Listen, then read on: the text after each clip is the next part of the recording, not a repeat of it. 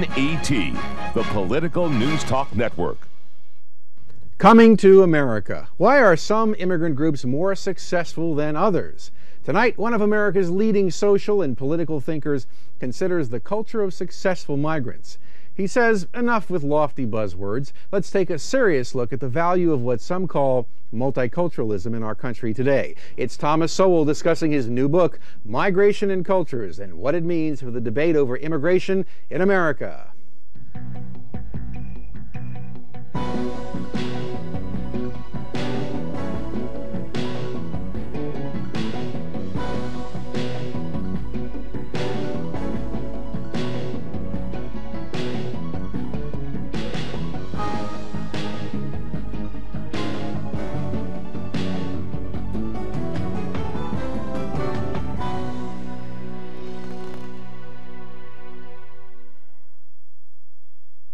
Good evening and welcome to Borderline. I'm Dan Stein, Director of the Federation for American Immigration Reform. We'd like to welcome our newest affiliate to NET, Channel 52 in Placitas, New Mexico. Migration is as old as mankind. Throughout history, people have moved in order to fill some social or economic void. That certainly has been the case in the United States, but is it still the case today? Thomas Sowell joins us this evening to help us understand how migration has worked in the past and why it may become a relic of a bygone era. But first, a quick review of the stories making headlines this past week. Leading the news this week, a coalition of Florida citizens say they want a ballot initiative in Florida this November similar to Proposition 187, approved by California voters in 1994. The Florida measure would ban illegal aliens from getting state welfare benefits. Rob Ross, director for FLA 187, announced in Boca Raton last week that the group already has 43,000 signatures, the amount necessary to invoke review by the state's highest court. Several 100,000 more signatures are needed to qualify the initiative for the November ballot. A group of San Diego citizens is igniting national interest with their newly formed U.S. Citizens Patrol. They're Americans who say they're tired of the federal government's unwillingness to control the borders. The brainchild of local radio personality Roger Hitchcock and activist Muriel Watson, the Citizens Patrol is monitoring Lindbergh Field in San Diego every night to try to convince local airlines and federal immigration officials that more needs to be done to try to stop alien smuggling through commercial airline flights.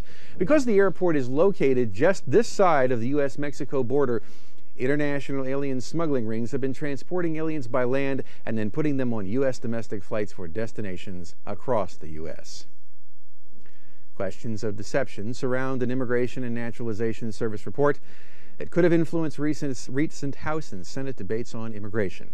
During a hearing last Thursday, the committee chairman Lamar Smith of Texas questioned INS officials about misleading projections that immigration is on the decline. There was a general knowledge for the previous year in the research community that numbers were going up over time. The commission had spelled it out. That was part of our projection. We had not made the projections that we had. Do you understand how the person in the street would get the wrong impression by this release? Smith proposes making cuts in the INS departments of policy planning and public affairs and moving the statistics branch to the General Accounting Office. What motivates people to migrate? How do they wind up where they wind up? Why do some immigrants succeed while others fail? Why have some societies successfully assimilated immigrants while others have created enclaves of clashing cultures? Thomas Sowell's new book, Migration and Cultures, is a remarkable study of an age-old phenomenon that helped shape the world. Borderline correspondent Jacqueline Mitchell provides some background. I'm standing in the heart of Washington, D.C.'s Central American community, a community that did not exist until just 20 years ago. Today, several 100,000 recent Central American immigrants live in and around this area.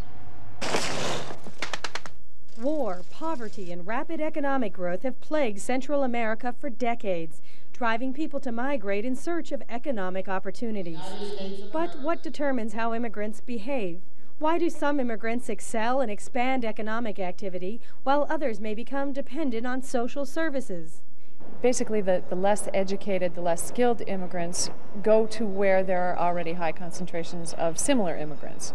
So you end up with communities that are virtually entirely composed of unskilled immigrants or less educated immigrants. The highly skilled immigrants, the highly educated immigrants, tend to disperse more widely. In his book, Migration and Cultures, Thomas Sowell says intergroup differences present not only an opportunity for cultural interchanges and economic advancement, but also for negative consequences, ranging from social frictions to the spread of disease to the disintegration of whole societies. Sowell traces several migrating groups and concludes some ethnic groups are better able than others to exploit economic niches and opportunities in their new country. Immigration responds to the needs of immigrants. If immigration responded to the needs of Americans, we would have very small numbers of unskilled immigrants, larger share of skilled immigrants, but a much smaller number of total immigrants. It is estimated worldwide there are 100 million people who live outside the country of their birth. While the motivation for people to migrate seems to be growing stronger, country after country is deciding there's no corresponding motivation to absorb large numbers of immigrants. It's a new chapter in the history of immigration, and no one is sure how it will end. For Borderline, I'm Jacqueline Mitchell. Thank you, Jacqueline. There are no more unsettled continents waiting for humans to populate them. No new lands where people can shed the social and cultural baggage of the old world and start fresh. And yet, more people are trying to move in search of better opportunities than ever before. This book is a remarkable piece of research into why and how human beings have migrated in the past. And what about the present, and especially our future? Is the experience of the past, in this case, a reliable compass for the future? Thanks for being here. Thanks for having me. This book is really quite an achievement in tracing the history of migrations throughout the world. What would you say is the most important lesson it teaches us as we debate the issue today? Well, first of all, it says that there is no such thing as immigrants in general, that there are immigrants from different places with radically different skills, that every group has a very pronounced pattern, has a pronounced pattern of skills. If you look, for example, among the Germans, you find them brewing beer in Germany and the United States and Buenos Aires and Australia. You find them making lenses in Germany and here and other places. You find people settling. They don't even settle at random. The lady mentioned how there's a Central American community in Washington. That is very typical. People who move from Italy to Australia do not move from Italy in general to Australia in general. They'll move from one town in Sicily to one town in Australia. And a town a couple of miles away from that town in Sicily will send nobody. Because there is not the knowledge built up there. And so the knowledge builds up in this one little Sicilian town about this one little tiny part of Australia. And that's where the people go. When a group transfers its culture from where the culture may have evolved to a new host country, what's happening exactly? Is the assimilation process not working, or is there some balance? That also differs from group to group. I mean, there are some groups that come over and within one generation they've practically disappeared into the larger society. Germans have had a very tenacious culture. When I was doing research for this book, I remember walking through a graveyard in South Australia in which every gravestone was in German. And in the hotel you could buy the German language newspaper that was 100 years old. So, and of course they were brewing beer, needless to say. But in other places they assimilate much faster. Well, what explains the remarkable persistence of some groups? No matter where they travel around the world, they seem to not only carry those cultural traits with them, but in some cases they're highly successful regardless of where they are. Well, that's the great question. I'm still struggling to get people to admit that there are these patterns, because the prevailing doctrine in social science is that the group is really the creature of the surrounding society, of the institutions and the biases and so forth.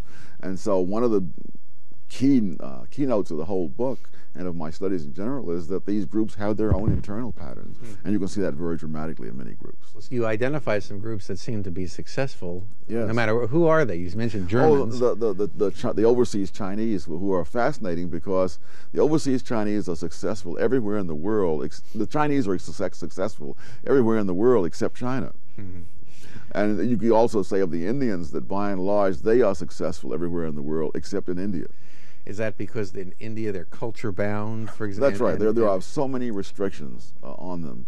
I remember an Indian businessman in California saying how he's visiting his son in Silicon Valley and he's trying to get him to come back to India. And the son won't go because here he can move ahead on his own merit. In India, they have more quotas and preferences than we do and have had them longer. And he knows that if he's not with the right group, why, then he's not going to go anywhere. And so he says, forget it. He'll stay here in Silicon Valley. Well, did you write this book because of today's immigration debate, or is it tied into... Oh, no, good heavens. I started this book in April 1982. Oh. So today's immigration debate was not the uppermost thing in my mind. Well, I assume you think it may have some influence on today's debate. I would hope so, because the situation, there are so many pluses and minuses. It's going to take some very serious thought to sort them all out. For example, the winning of World War II without having to land American troops on the beaches of Japan, where they undoubtedly would have been slaughtered by the tens of thousands, was made possible solely by immigrants who came over here and created the American atomic bomb. Mm-hmm. The American space program and the Russian space program are both due to the German rocket sciences. You can run down the whole list of things that have been created. The garment industry in the United States and many other countries created by Jews and so on. So and yet you see the modern transportation today, and modern communication, I guess, is having less impact on the transfer of human capital. The movement of people itself may not be as important. Exactly. That is now you can transfer the human capital, by multinational corporations, by the internet, by sending people abroad to be educated.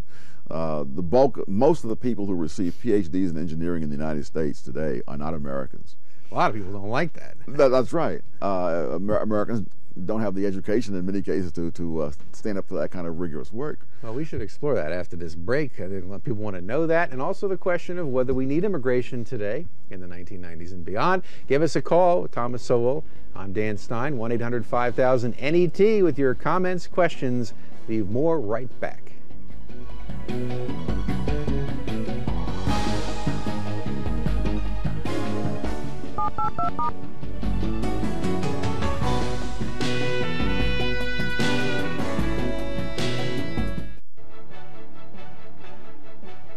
Follow the bold march of freedom and prosperity throughout the world. Watch what the world is watching. Learn what the world is discovering. Every week, the struggle for freedom and democracy burns bright. Freedom's Challenge explores that struggle every Thursday night at 9 on NET, the Political News Talk Network. So you've chosen to be your own boss. Running your own business means doing what you love, and doing what you do best, except one thing you don't love one bit: doing the books. Well, now you can say goodbye to your bookkeeping hassles forever, because the makers of Quicken have invented QuickBooks, the #1 selling accounting software that makes it fast and easy to do the things you don't love doing, like paying bills, writing invoices, figuring out what your customers owe, even tracking inventory and doing payroll. QuickBooks makes it all hassle-free. How's this for fast information? A click, and QuickBooks shows you this quarter's income and expenses. And look, a few keystrokes, and QuickBooks does your invoicing for you, and then does the bookkeeping automatically. So you can get back to doing what you do best, growing your business. It's even easy to try QuickBooks. Call now to get a trial version absolutely free through this special limited-time TV offer. That number is 1-800-308-9966. America on Track, your weekly connection to America's #1 railroad, comes down the line every Friday evening at 10 on NET. With travel tips, great vacation destinations, route information, the latest upgrades, everything you need to know to stay on track. Tune in Friday at 10 on NET, the Political News Talk Network.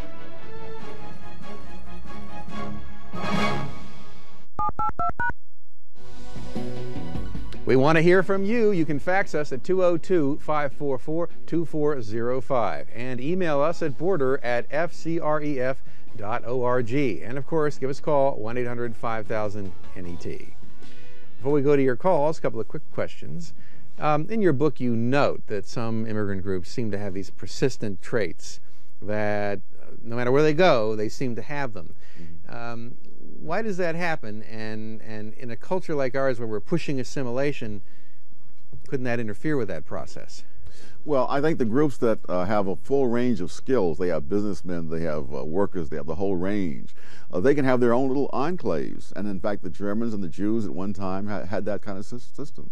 You could live on the Lower East Side of New York and you have your own doctors, your own businessmen, your own stores, everything, speaking Yiddish every day without a word of English, and go on and live a lifetime that way.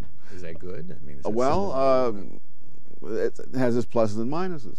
But if you have a group that is mostly unskilled workers, then they have to work for somebody else, and they have to be able to understand somebody else's language, and so it's crucial for them to acquire the culture. Most Americans, I know most of the viewers out there, you would want immigrants to speak English. Most of the immigrants themselves want to speak English. The reason there's a controversy is that you have many activists, both from within the group and people in the larger society, who want to keep them foreign. But most of the immigrants themselves want to become Americans. Self-appointed do-gooders. Oh, you got it. I want to talk more about that. But let's talk to Dirk in Navasota, Texas. Thanks for calling Borderline. Hello, yes, I have a question for Mr. Sowell. Shoot. Mr. Sowell, I live in Germany, and I went there 10 years ago, and I'm an American. And when the borders fell in Berlin, and we let East Germany be a part of West Germany, now we're all one, we realized something that is basically happening with Mexico here in America. And my question is, because of Yugoslavia and all of the other countries that are infiltrating into Germany, don't you think there's a lot more land here in America, and why the greed? You lost me about greed. Well, I think what I'm trying to say is, if we're a land that in God we trust, and Jesus says, let the children come to me, wouldn't you agree that we need to open our arms to Mexico? No, because every country has to protect its own borders. There was a time when virtually every country in the Western Hemisphere not only allowed but encouraged immigration on a massive scale because they had the land and they needed the resources and so on. It's not at all clear that if you were to throw the borders wide open and let anyone come who wants to, that this would still be the same country 50 years from now. And so, in a sense, you can't let everybody come to America, because if everybody came to America, it wouldn't be America anymore. So that's not an option that we have. The most we can do is try to weigh many very different kinds of considerations. Well, judging from the success of various groups in your book, who should come to America? How should we decide? Oh, that's a much tougher one, but I think that we should say that we do have the right to decide, and if people who come here from country X do well and make America a better place, then let more people come here from country X. And if people who come from country Y simply come here and become a burden on the American taxpayers, then less people should come from country Y. One of the problems we have is that the welfare state makes it very expensive to let immigrants in. So you have a country like New Zealand, whose total population is less than that of New York City. You know, and they have all kinds of barriers against immigrants. You know, they've got 60 million sheep there and 3 million people, and vast amounts of empty land.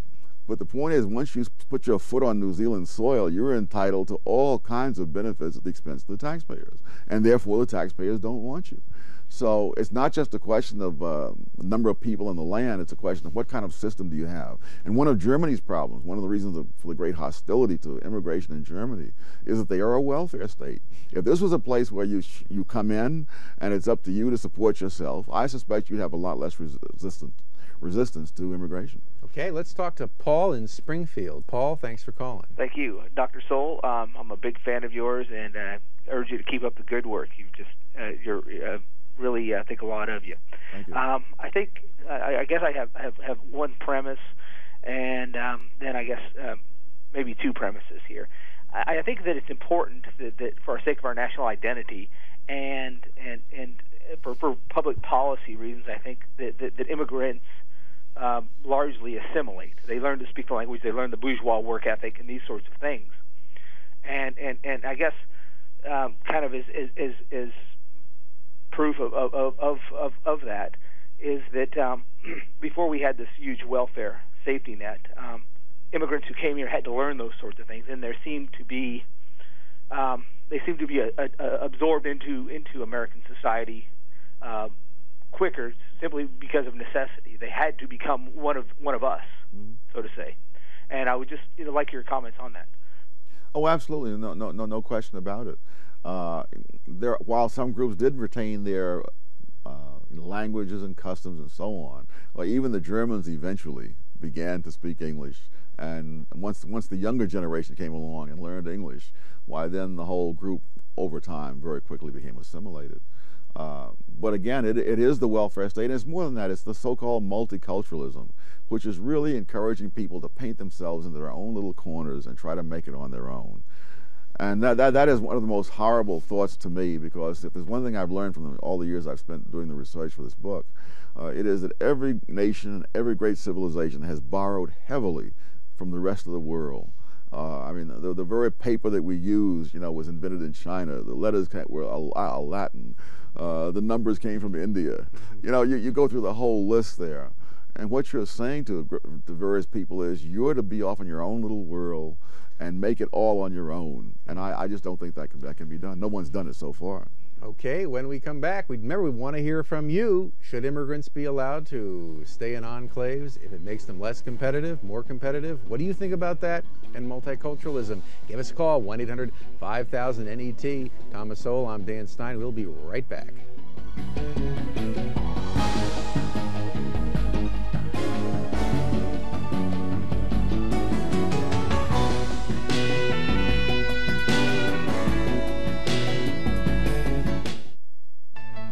To beat the stock market, you could spend thousands on these newsletters and magazines. Or you could have subscribed to Individual Investor magazine, the one publication that beats them all. I like to invest in stocks that go up. Their stocks go up. For the third consecutive year, we beat the experts. Our Magic 25 was up almost 5 times the S&P 500 and more than 11 times the NASDAQ Composite. I made a lot of money with Individual Investor. In terms of the stock market, there really isn't a better bargain than Individual Investor. This year, we've got an even better deal. Call right now, and we'll send you the next year of Individual Investor for just $22.95. And now you'll get this handsome digital clock radio. You have to be crazy to play the stock market without Individual Investor. To take advantage of this incredible offer, call right now. You have 2 choices. You can continue to be an average investor, or you can trounce the averages with Individual Investor. Call now for 1 year of Individual Investor, Magic 25 issue, monthly updates, and alarm clock radio for $22.95. Fact. With banks, you're guaranteed to never receive more than 7% on your money. Fact. So-called securities like stocks and bonds are far from being secure. Fact. With government-regulated commodities exchange-traded options, all of your risks are predetermined, but your profit potentials are unlimited. Fact. Right now, due to record export demand, a shortage is developing in grain supplies, creating opportunities that are staggering. Call Universal Commodity Corporation today for the facts on how $5,000 invested in the right market at the right time could turn into $20,000 or more in less than 3 months. Call now to see if you qualify to receive a comprehensive information kit that explains all the facts. There is no cost or obligation, so call Universal Commodity Corporation today and discover which commodities to profit from in the 90s.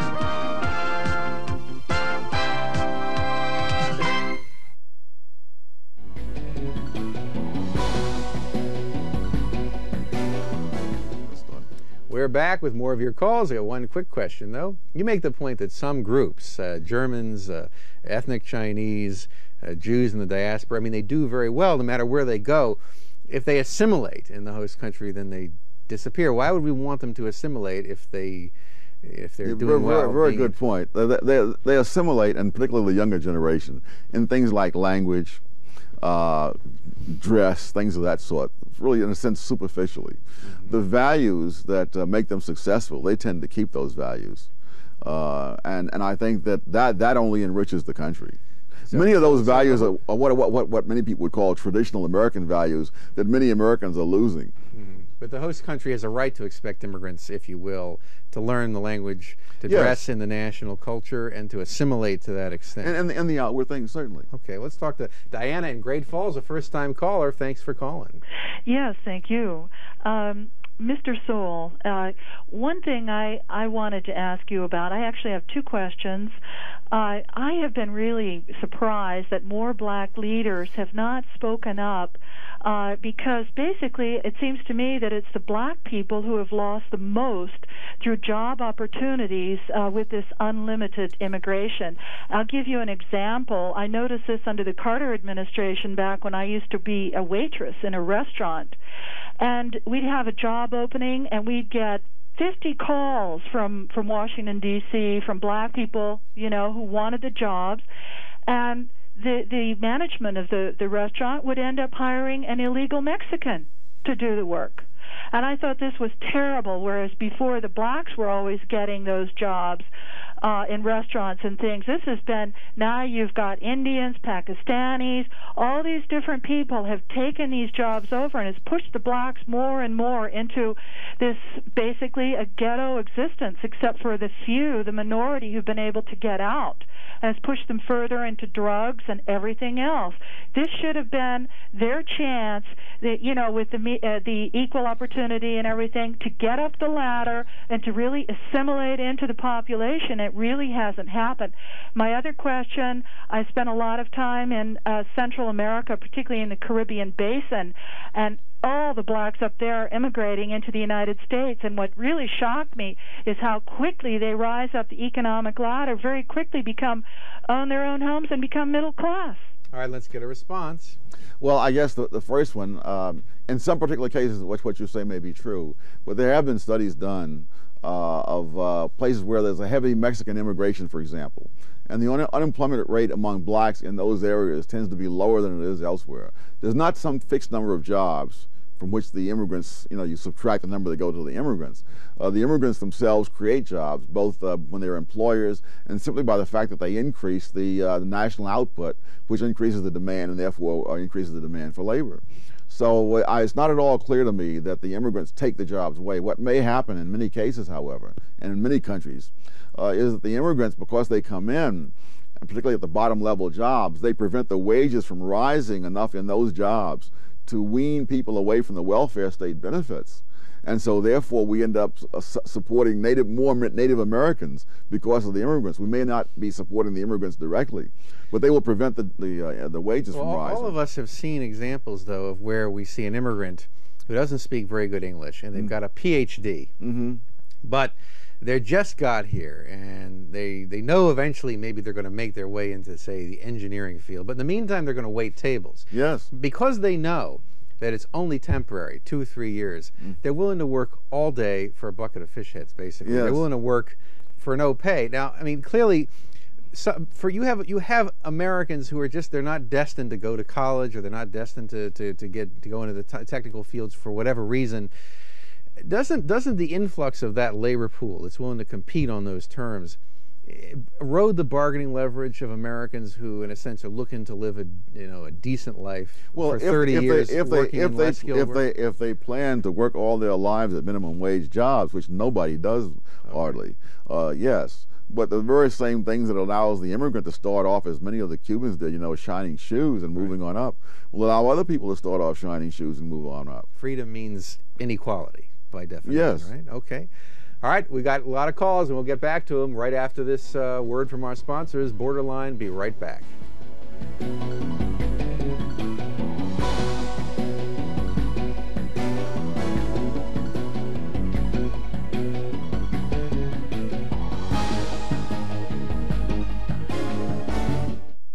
The Wall Street Journal keeps you on the cutting edge with news and insights that can affect you personally and professionally. Subscribe now and have the Journal delivered to your home or office. Now, with your paid 10-week subscription, you'll also receive our gift of 2 weeks free. That's 12 weeks of the Journal for just 65 cents a day. Satisfaction guaranteed. Call now, 800-323-3600. That's 800-323-3600 for the Wall Street Journal. Capital Watch. From inside the Beltway out to America, NET's Capital Watch is the hot seat of Washington politics. The Congressman is voting on the House floor as we speak. This is live television, and he will join us again from our remote location right after the vote. We're not going to back down from this. We will not allow Washington gimmicks anymore. Capitol Watch, politics while it's happening. Every weeknight at 7 Eastern on NET, the Political News Talk Network. The philosopher John Locke believed society should be governed by a social contract of obligations between society and its citizens. Today's runaway immigration threatens to unravel the delicate fabric of the social contract which holds America together. The Social Contract Quarterly Journal focuses on immigration, population, language, and social cohesion with in-depth reporting and fascinating feature articles. Call today and subscribe for the special TV rate of $19.95. Golf Digest introduces 8 ways to a better golf game. It can help you experience a game that's better all around. Get the 8 ways to a better golf game video. It's guaranteed to improve your game, and it's free with your paid subscription. Order 12 issues of Golf Digest for just $19.77 now and get the latest video free. Call 800-544-6400. That's 800-544-6400.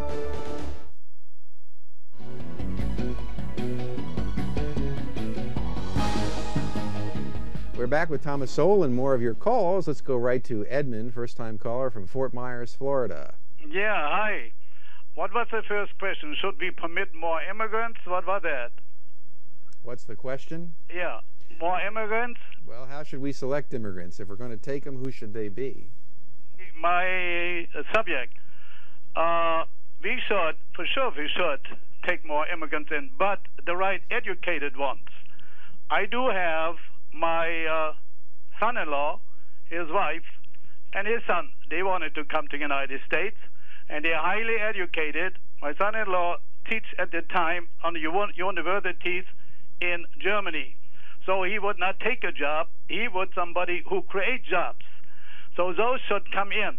And all the papers are ready, but because of the changing of the rules in 1964, the immigration rules, he is now on a waiting list and has to wait 3 years until he would be in line. Well, if we have those policies, that would not help us. See, after World War II in 1952, yeah, there was a big exodus from Germany to United States. Everybody skilled who came here brought this country up, and that vanished when we changed the immigration law in 1964 for and being just, the Great Society, what was pronounced at that time. So then everybody, we had to be just. Everybody could come in. Well, more or less, the immigration from Germany dried up anyway because Germany had now enough work for their own people there. But still, my son-in-law is willing to come. He will be here in the next 4 weeks anyway on a university in Blacksburg, Virginia. So he, by NATO, he comes over here once in a while, and so they make research, but he was still willing to come over here and lend his capability to United States. His wife speaks 4 languages. The boy is in German high school, speaks already 3 foreign languages himself, so there should be something done. All right, thanks, Edmund. I think he raises an important point, which is that in 1965, Congress put in place a law that selects now not on the basis of what you know, but who you know. And 80% of the immigrants come just because they have a relative came earlier, and that seems to create this reinforcing pattern of immigrants coming from the same country. What's the impact? And it reinforces the culture. It prevents the people from learning to speak English, having to learn to speak English. But this happens all over the world when you have this continuous movement of people in. What happened after the restrictions of the 1920s in the United States was that millions of people who had all the foreign languages and ways slowly began to assimilate, usually with the younger people first and so on. So that by about 1940, you no longer had this vast number of people with foreign ways in the United States. Well, the 21 law also brought the numbers down too, right? It brought it brought the numbers way down. Well, now you have the immigrant overload in these various communities, then you have the multiculturalism template over that. Yes. Is that a threat of some kind? Yes, because it systematically tries to keep foreign people foreign, even when they, in the case of children, their parents want them to become American. Let's talk to Howard in Cedar Falls, Iowa. Howard, thanks for calling. It seems like everybody understands this problem except the people in the government. The government says drugs is the #1 problem.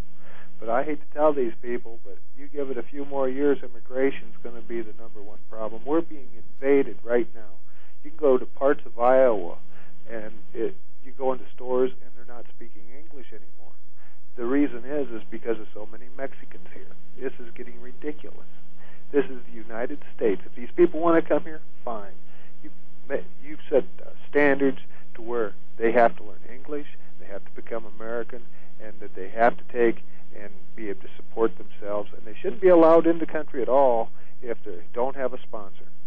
All right, thanks, Howard. What are some of the threats which I think Americans are feeling now? I mean, but you identify in your book some of the threats that can come about. Oh, well, I think the mere fact that so much of what was once Mexico is now the southwestern United States is due to the fact that all the Americans settled in Mexico as immigrants, pledged to become part of the Mexican scheme of life, and after a while decided they didn't want to do that, and therefore they took themselves and the land and joined it to the United States. So this can happen. You can have immigrants in such large numbers that they become a threat to the system themselves. Of course, the Roman Empire had that problem when the barbarians settled. Was that happening in California now? I mean, we have Mexican immigration coming in, bilingual education. Oh yes. Long-term bilingual ballots. Talk about non-citizen voting in San Francisco now. The Mexican government is becoming increasingly active in asserting. Yes. I mean, are we beginning to see? I think the tragedy is that a lot of the immigrants, of course, come in illegally, which means we have no control whatsoever over what kind of people come in, other than those who are willing to come in. What shocks me is that people who try to cross that border and are caught are turned loose scot-free to try 2 or 3 more times that week. Meanwhile, you're cracking down on businessmen who are trying to run a business, and you're trying to recruit them as law enforcement agents to enforce laws that the Immigration and Naturalization Service is not enforcing. Well, what should it mean? Who should determine whether someone's legal or not legal in the United States? Just the Federal Immigration Service? Yes, and I think what you need is to get away from squeamishness. I can't believe that you couldn't stop this immigration from Mexico, for example. If you dug trenches 5 feet deep in the earth and filled them with concrete so nobody could, You afraid of a national ID card?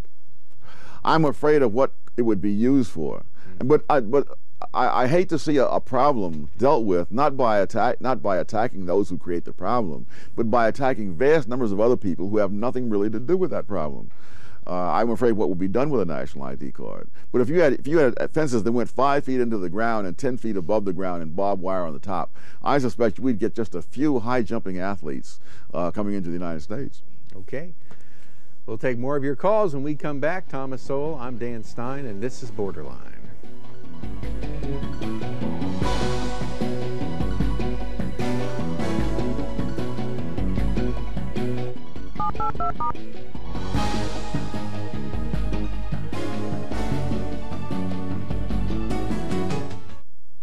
If you're looking for job options and opportunities in today's tough economy, you need the nation's #1 job search publication, the National Business Employment Weekly, the only publication that updates you weekly on top jobs available regionally and nationwide. All kinds of jobs, professional, managerial, technical. And you'll learn how to land one of those jobs by improving the way you write your resume and the way you interview. You'll learn new strategies for earning a promotion and negotiating a raise. And twice a month, you'll get the special Franchises and Business Opportunities section, the National Business Employment Weekly, at your newsstand now, or call now and get 8 job-packed issues delivered for just $35. Also get absolutely free the Job Search Guide, a collection of the best ideas to help you land a job. Call 800-221-7600. That's 800-221-7600. The National Business Employment Weekly. If you're not looking here, you're hardly looking. One phone call can change your life. One call, and you'll have a Health Rider, the exercise machine that started a fitness revolution. The Health Rider will be delivered to your door fully assembled, so you can try it in your own home for 30 days. In just those 30 days with the Health Rider, you'll find that you'll look and feel better. Your clothes will fit better. You'll even sleep better. That's because the Health Rider gently stretches and tones every major muscle group in your body at the same time. So in just minutes a day, you get a full body workout. You won't believe what a difference that can make to your life. You'll have more energy, you'll lose weight, you'll build muscle. And if all that doesn't happen, just send the Health Rider back for a full refund. But it will happen. It will surely happen. So call us for information. Now is the time to feel good about yourself, to get off the diet merry-go-round and lose those pounds and inches. Call us now. The call is free. The trial is free. One phone call can change your life.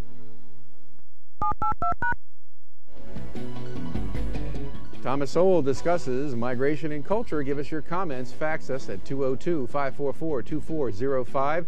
Email us at border@fcref.org or call us at 1-800-5000-NET. Borderline also has a website. You can find us at http://net.fcref.org, and once you get there, you'll be able to communicate directly with FAIR's website as well.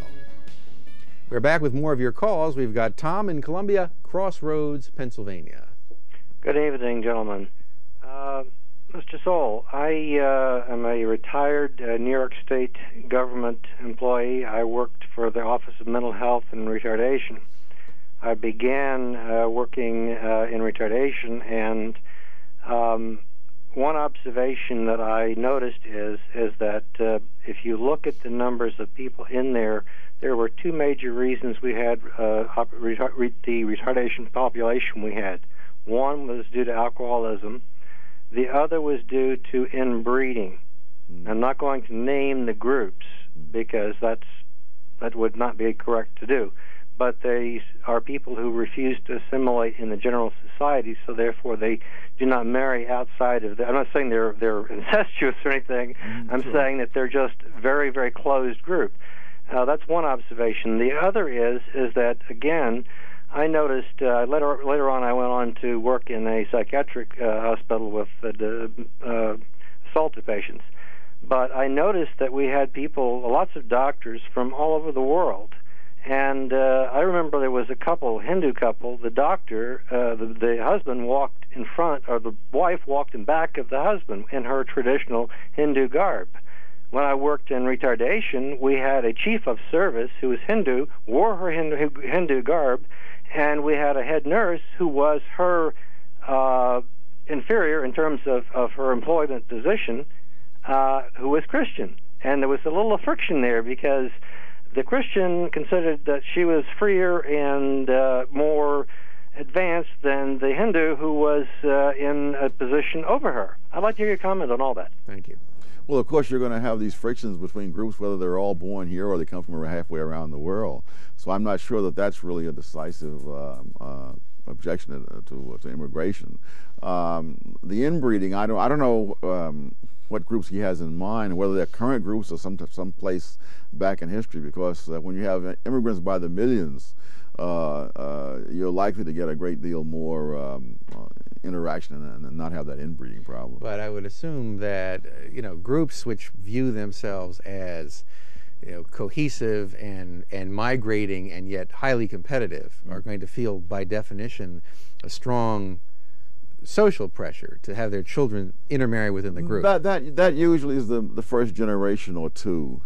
But partly that's a function of the language, as they when they're unable to speak the language, because the Jews were once concentrated almost wholly on the Lower East Side of New York, but immediately the next generation they were up into Harlem and the Bronx, and then out to Chicago and Los Angeles and San Francisco and so on, and so you no longer had that kind of situation. That's a transient problem. But it would be a problem, I assume, if they just continue. Well, I can't think offhand of a group that's done that. All right, let's talk to Jean in Fairfax, a first-time caller, too. Thanks for calling. Yes, first of all, Dr. Sowell, is your Crisis of Vision still in print? Conflict of Visions? Conflict of Vision. Yes, it is. Yeah, and where do we get that? Laissez-faire Books in San Francisco. Oh, we have that. All right, that's They have fine. an 800 number, which I don't remember. All right, Conflict of Vision. In any case, do you think that the school vouchers that are being proposed for some of the inner city children would help to bring, the immigrants as well as the other disadvantaged children into more of an American attitude, or help them bring them up? I don't know. The voucher has a lot to recommend it simply because the public schools are so bad that it would be hard to come up with something that's worse. And I think the competition would itself improve the public schools a lot. The fact that they have a monopoly is really the key to their mediocrity. Well, how well can the children of immigrants be expected to do with such a high rate, given what's happening in American public education? And if you look at the children of immigrants 30 years ago, they seem to be doing fairly well. But if you look at today's children of immigrants, they're highly concentrated in Los Angeles, Unified School District, and in parts of Texas, Miami. They're not getting the kind of education, I would think, that would enable them to compete. Is that not true? I don't know, because somehow or other the Asians come over and they seem to get the education and to compete. The Indians, people from India living in the United States have higher incomes than the average Americans. So somehow it can be done. I have a friend who's living in a neighborhood where his kids are predominantly Asian, and his main concern is that his kid's going to have trouble keeping up.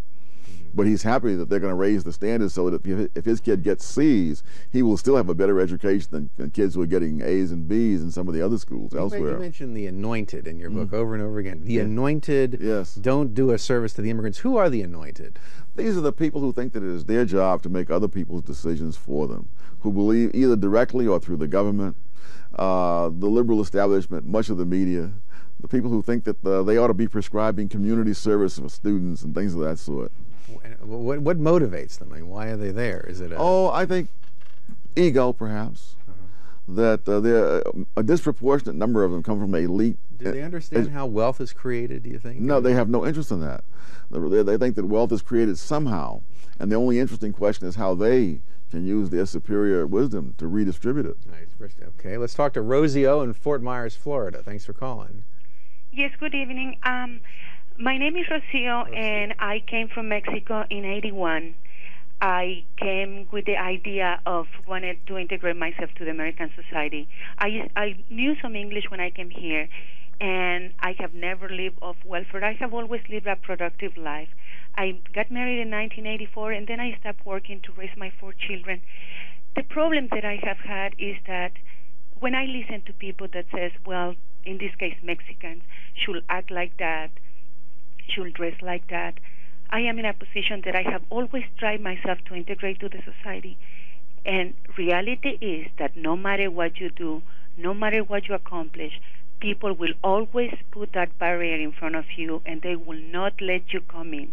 So whenever I hear that they said, oh, but they like to live in their ghettos, speak in their languages, that is not true, because I'm a living proof of that. And of course, when it comes to people living off welfare, it makes me upset when even Mexicans, my own race, do that, because I'm working for that and I'm paying taxes. But on the other hand, it is very sad that one day my children could listen a negative comment about his mother's race just because the fact that she is Mexican. And so how do you deal with that? Okay. I don't know, but I must say that living in California for more than 20 years, I have never seen a Mexican-American begging on the streets. People tell me that people on the streets, have misfortunes, and I say, do no misfortunes ever fall upon Mexican-Americans? Because they never go out in the streets and beg. They work.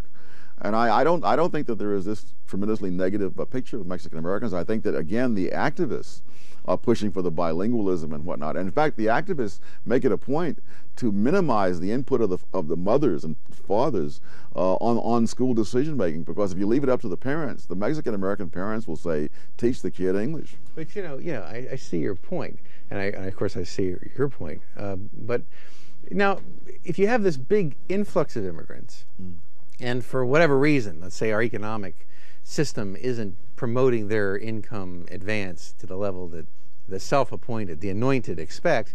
And we saw with the New Deal, after the Depression hit, the anointed decided that because the immigrants weren't doing very well, we had to mandate equality through the coercive use of the federal government with the New Deal.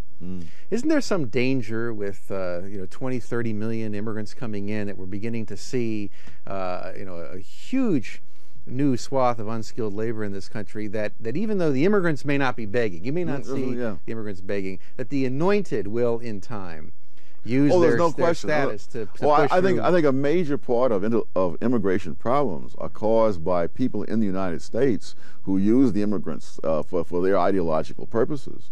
There's no question about that. Okay. Well, we'll have to take a break. We're going to talk a little bit more about that. And we also want to know what you think. Give us a call with your comments. 1-800-5000-NET. Please give us a call. Borderline will be right back.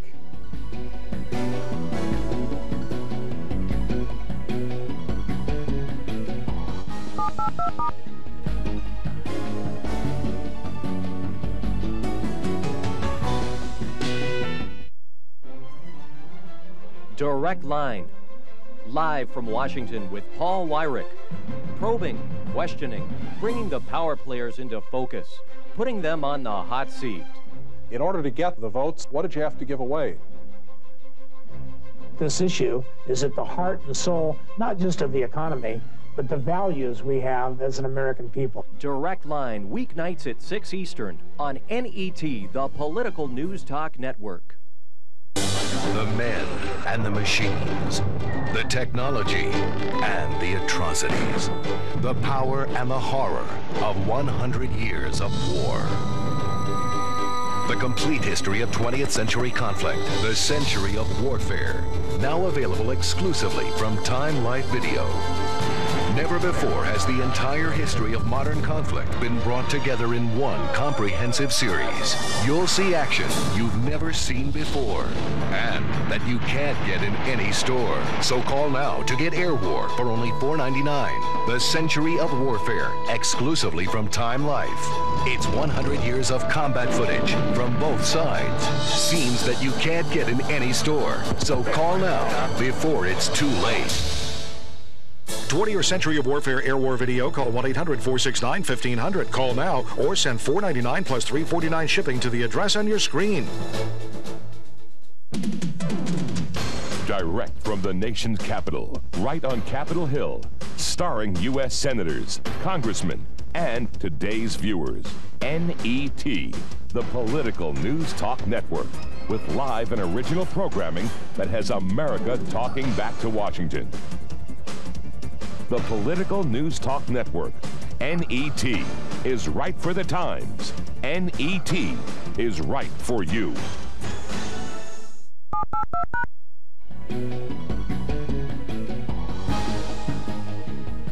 We're back with more of your calls on Borderline. Let me take this quick fax. Let me ask you this. It's from Judy in Reston. She makes the point that isn't it because of welfare? And I would add affirmative action, that today's immigrants have a lot less at risk or at stake than maybe our ancestors' immigrants 100 years ago? Yes. Also because of the nearness of many of the homeland. You see, when you had to cross the Atlantic Ocean, especially in an era when ships were sinking in the Atlantic, you had to really want to cross that ocean, and you weren't planning to go back anytime soon. Whereas if you can pop back and forth across the border to Mexico or fly out to the Caribbean and back, then your commitment becomes much more ambiguous.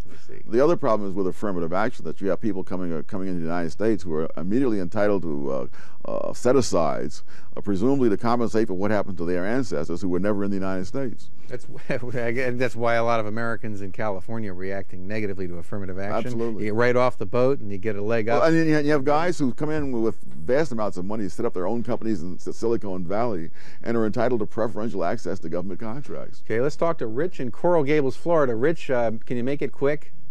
Yes. My question was a migration of sorts, but within the United States. I came from Appalachian Mountains in eastern Kentucky 14 years ago, and a lot of people consider those people uneducated. I went to college, became a paramedic firefighter, and I've been in Florida the last 14 years. And that's my comment. My question was, I heard you on the radio show last week, Dr. Sowell, and it was about, originally you said you were a Marxist, and then you became a conservative. Oh, yes. I wonder what influenced you to become a conservative. Working for the government. Really? Yes. That's what convinced Milton Friedman, by the way. He was a liberal before he worked for the government.